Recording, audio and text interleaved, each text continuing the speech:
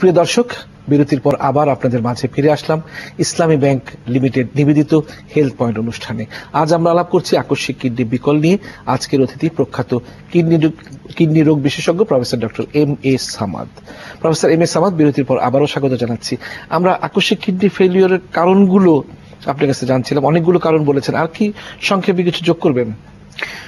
আরো কতগুলো গুরুত্বপূর্ণ কারণ আছে, যেমন যদি ইনফেকশন হয় আমাদের দেশে যে বিভিন্ন ধরনের ইনফেকশন, জ্বর, এই সমস্ত সেপ্টিসিমিয়া, এগুলোর কারণে যেমন সেপ্টিসিমিয়া হতে পারে।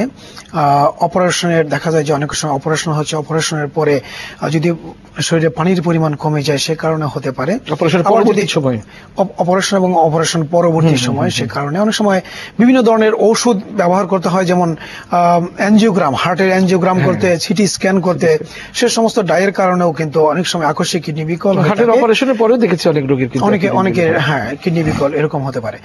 এছাড়া যেমন নেফ্রাইটিসের কারণে হয়, কিডনিতে যদি পাথর হয়, পাথরগুলো যদি দুইটা নালী বন্ধ করে দেয় সে কারণে হতে পারে, অথবা প্রস্রাবের নালী যদি কোনো কারণে বন্ধ হয়ে যায়, এই সমস্ত কারণে অ্যাকুইট কিডনি বিকল হতে পারে। এরকম অনেক কারণই আছে।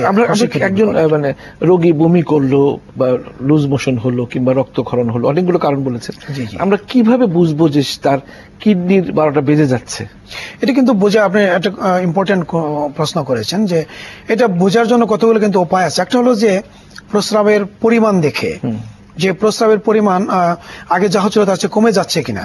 এটা একটা ইন্টারন্যাশনাল স্ট্যান্ডার্ডও আছে, যে 0.5 ml পার KG body weight per hour, এর চেয়ে যদি কমে যায় এবং সেটা 6 ঘন্টার বেশি যদি কম থাকে, তাহলে কিন্তু ধরে নেওয়া হয় যে তার কিডনি বিকল হয়ে যাচ্ছে। অর্থাৎ ডায়রিয়া হলো বা রোড ট্রাফিক অ্যাক্সিডেন্ট হলো, রক্তক্ষরণ হলো, তারপর যদি প্রস্রাবের পরিমাণ এই রেটে কমে আসে তাহলে ধরে নেওয়া যায়। তাছাড়া ক্রিয়েটিনিন যদি আগে জানা থাকে যে এই তার নর্মাল ছিল এবং তার থেকে মাত্র 0.3 মিলিগ্রাম, খুব সামান্য কিন্তু মাত্র 0.3 মিলিগ্রাম বেড়ে গেলেই ধরে নেওয়া হয় আকস্মিক কিডনি বিকল। 1.2 পর্যন্ত, তাই না? 1.2 পর্যন্ত নর্মাল, এবং সেখানে যদি বেড়ে যেয়ে 1.5 হয়, কিন্তু যদি আগে যার জানতাম যে যার 0.8 ছিল, তার যদি 0.8 থেকে 1.1-এ চলে যায়, তাহলে কিন্তু তার আকস্মিক কিডনি বিকল বলতে হবে। আচ্ছা, এটা একটা মানে গুরুত্বপূর্ণ বিষয় এটা। কারণ আমরা অনেক সময় 1.34 হয়ে গেলে এটা মনে করি না কিছু সামান্য, কিন্তু তার হয়তো কম ছিল কিন্তু এটুকু বেড়ে গেছে, এটা ইন্ডিকেট করছে তার যে আকস্মিক কিডনি বিকল। অর্থাৎ তাকে সতর্ক হয়ে যেতে হবে, কেন হয়েছে সে কারণে চিকিৎসা নিতে হবে, এবং এটার ইম্প্যাক্ট ভবিষ্যতে তো অনেক খারাপ। আচ্ছা, তো সেজন্য ভবিষ্যতেও যেন সতর্ক হয়ে যেতে হবে। আর দ্বিতীয়ত, যে আমরা যদি আরো বারবার পরীক্ষা করি তাহলে দেখবো যে ক্রিয়েটিন আরো বেড়ে যাচ্ছে, সেই সাথে রক্তের যে বিভিন্ন ইলেকট্রোলাইট আছে, যেমন সোডিয়াম, পটাশিয়াম, এগুলো ইমব্যালেন্স হয়ে যাচ্ছে, এগুলো হয়ে যাচ্ছে কিনা, বা অ্যাসিডিটি বেড়ে যাচ্ছে কিনা, এগুলো দেখে আমরা কনফার্ম করতে পারি। প্রতিরোধের উপায়টা কি, যে আমার এগুলি হয়েছে কিডনিতে যাতে নষ্ট না হয়, এরকম প্রতিরোধ কিভাবে মানুষের জানা থাকা দরকার? জি, এটার প্রতিরোধের প্রধান উপায় হলো যে কারণে হচ্ছে সে কারণের চিকিৎসা করা। তো কারণগুলোর মধ্যে আমরা আগেই বলেছি যে ডায়রিয়া। তো ডায়রিয়া হলে কি করবে? ডায়রিয়া যদি চিকিৎসা তাৎক্ষণিক নাও করতে পারে, তাহলে যে পরিমাণ পানি এবং লবণ শরীর থেকে পড়ে যাচ্ছে যে ডায়রিয়া হয়ে বা বমি হয়ে, সেটা পূরণ করলেই হলো। সেটা পূরণ প্রথমে হাতের কাছে থাকতে পারে কি ওরাল স্যালাইন যেগুলো আছে, সেগুলো খাবার স্যালাইন। যদি খাবার স্যালাইন নাও থাকে তাহলে আমরা কি করতে পারি, একটু লবণ পানি যদি খাই, সেটাও আমাদের জন্য কাজ করবে।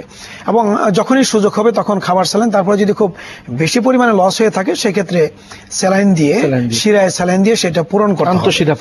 জি, আর যদি রক্তক্ষরণ হয় তাহলেও প্রথমেই তাকে যে পরিমাণ রক্তক্ষরণ হয়েছে এতে যদি প্রেশার যাতে না কমে যায়, সেজন্য হাতের কাছে যদি স্যালাইন পাওয়া যায়, খাবার স্যালাইন না পাওয়ার পরে যদি সুযোগ থাকে তাহলে ভেইনে স্যালাইন, এবং যখন সুযোগ পাওয়া যাবে তাৎক্ষণিকভাবে তাকে রক্ত সঞ্চালন করে দিতে হবে। যদি রোড ট্রাফিক অ্যাক্সিডেন্ট যদি হয়, বা যদি খুব বেশি রক্তক্ষরণ যে কোনো কারণে রক্তক্ষরণ হয়। এবং ডেলিভারির পর আমাদের মা বোনদের সবাইকে বলবো যে আজকাল তো পাশেই তো অন্তপক্ষে থানা লেভেলে তো হসপিটাল সিস্টেম অনেক, সেখানে যেন চলে যায় তারা ডেলিভারির জন্য। কারণ এই দায়ী দিয়ে করাতে দেখা যায় অনেকে রক্তক্ষরণ হয়, যাতে এই গর্ভকালীন চিকিৎসকের আন্ডারে যদি করা হয় তাহলে অন্তত এই জটিলতাগুলো চিকিৎসক আগেভাগেই বুঝতে পারবেন এবং তার ব্যবস্থা নিতে পারবেন। রক্তের গ্রুপ আগে করে রাখবেন, সবকিছু প্রয়োজন। যদি কোনো ইনফেকশন হয়, জ্বর হয়, তাহলে উচিত হবে তাৎক্ষণিকভাবে তার চিকিৎসার ব্যবস্থা করা। কারণ অনেকে মনে করে জ্বর হয়েছে, কবিরাজি করি, হার্বাল করি, এগুলো করে করে কিন্তু বিলম্বিত হয়। এই বিলম্বের কারণে সেপ্টিসিমিয়া হয়ে তা দেখা যায় কিডনি ফেলিওর হয়ে যায়। তো তারপরে যদি দেখা যায় কখনো মুখ ফুলে গেছে বা পা ফুলে গেছে, তার মানে ইন্ডিকেট করছে যে এটা তার নেফ্রাইটিস হচ্ছে, প্রস্রাবের পরিমাণ কমে যাচ্ছে, সেক্ষেত্রে তাৎক্ষণিকভাবে একজন ডাক্তারের শরণাপন্ন হতে হবে। একটি নতুন তথ্য যেটা আপনারা প্রায় বলছেন যে অ্যাকিউট কিডনি ইনজুরি যদি হয় বা আকস্মিক কিডনি ফেলিওর হয়, তার কিন্তু ভবিষ্যতে ক্রনিক কিডনি ডিজিজ হওয়ার একটা সম্ভাবনা অনেক বেড়ে যায়। একটা নতুন তথ্য।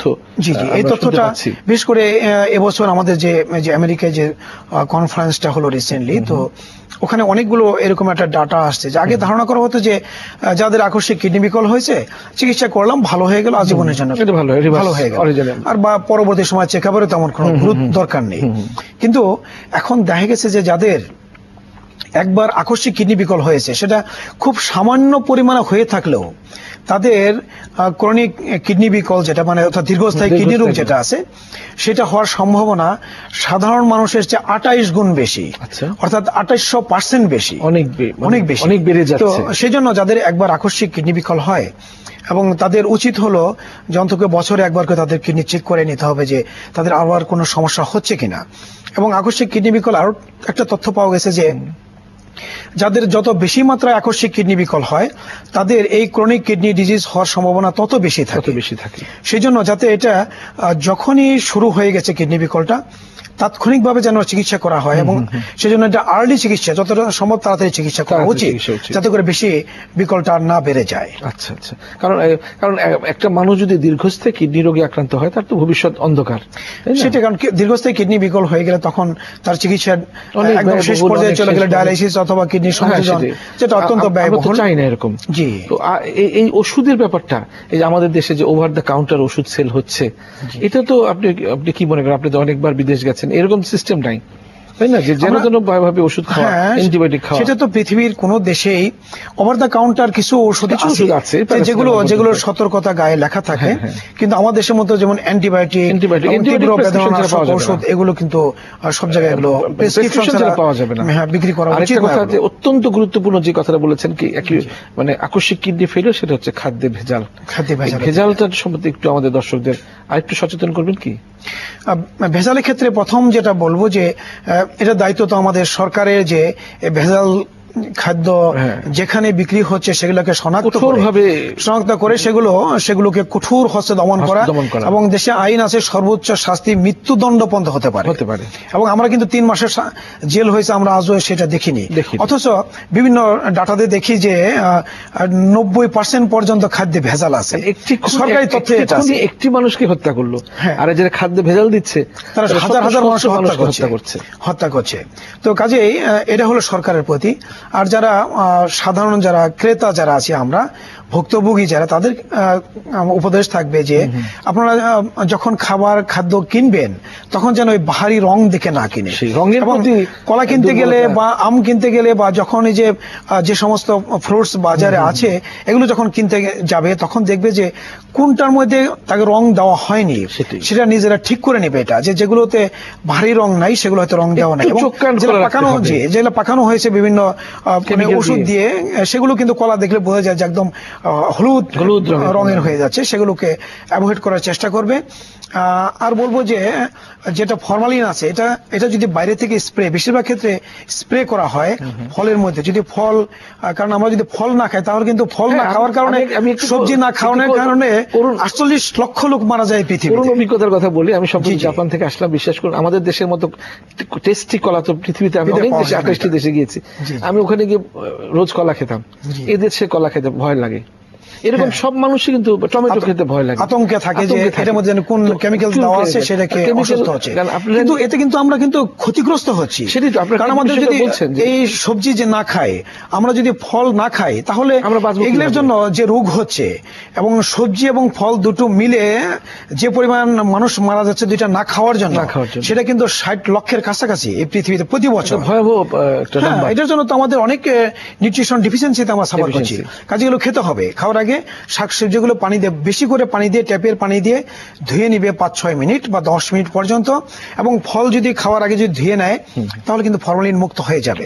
এবং যদি মাংসের মধ্যে এবং মাছের মধ্যে যদি উপরে যদি ফরমালিন দেয় সেগুলো মাছের মধ্যে ধোয়া যাবে, কিন্তু যদি কেউ ইনজেকশন দিয়ে থাকে তাহলে সেগুলো হয়তো ধুলেও যাবে না। এবং যদি কেউ এরকম দিয়ে থাকে, উচিত হবে যে সরকারের একজনকে হলেও শনাক্ত করে তার মৃত্যুদণ্ড দেওয়া হোক, তাহলে আশা করি যেটা কঠোরতম শাস্তির বিধান করতে হবে। প্রফেসর এম এ সামাদ অনুষ্ঠানে এসেছেন, আমাদের দর্শকদের অনেক মূল্যবান কথা শুনিয়েছেন, এবং এই যে ভেজালের বিরুদ্ধে আপনি সোচ্চার কণ্ঠে কথা বললেন সেজন্য আপনাকে অনেক ধন্যবাদ। এবং কিডনি অ্যাকিউট কিডনি ফেলিওর বা অ্যাকিউট কিডনি ইনজুরি যেটি বলে আকস্মিক কিডনি ফেলিওর, এর মানে কিভাবে প্রতিরোধ করা যায় এ ব্যাপারে অনেক মূল্যবান কথা শুনিয়েছেন আমাদের দর্শকদের। আপনাকে অনেক অনেক ধন্যবাদ। ধন্যবাদ আপনাকে, এবং ধন্যবাদ বৈশাখী টিভি কর্তৃপক্ষকে কিছু বলার সুযোগ দেওয়ার জন্য। সুপ্রিয় দর্শক, নিশ্চয়ই এতক্ষণ শুনতে পেয়েছেন যে মানে ফরমালিন যুক্ত, কার্বাইড যুক্ত বিভিন্ন ফল, বিভিন্ন মাছ এগুলো আমরা বর্জন করব। দর্শক, এতক্ষণ আমাদের সাথে থাকার জন্য আপনাদের অনেক অনেক ধন্যবাদ। আপনার স্বাস্থ্য সমস্যা ও সমাধান জানতে SMS বা চিঠি বা ইমেল করতে পারেন। SMS পাঠাতে পারেন BHP লিখে একটি স্পেস দিয়ে আপনার প্রশ্নটি লিখে পাঠিয়ে দিন 6969 নম্বরে। চিঠি লেখার ঠিকানা প্রযোজক বৈশাখী মিডিয়া লিমিটেড, 6ষ্ঠ তলা, 32 মহাখালী বাণিজ্যিক এলাকা, ঢাকা 1212। ইমেল করতে পারেন এই ঠিকানায় healthpoint@gmail.com। সুপ্রিয় দর্শক, আগামী অনুষ্ঠান দেখার আমন্ত্রণ রইল। ততদিন পর্যন্ত ভালো থাকুন, সুস্থ থাকুন, সুন্দর থাকুন। সবার জন্য রইল অনেক অনেক শুভকামনা।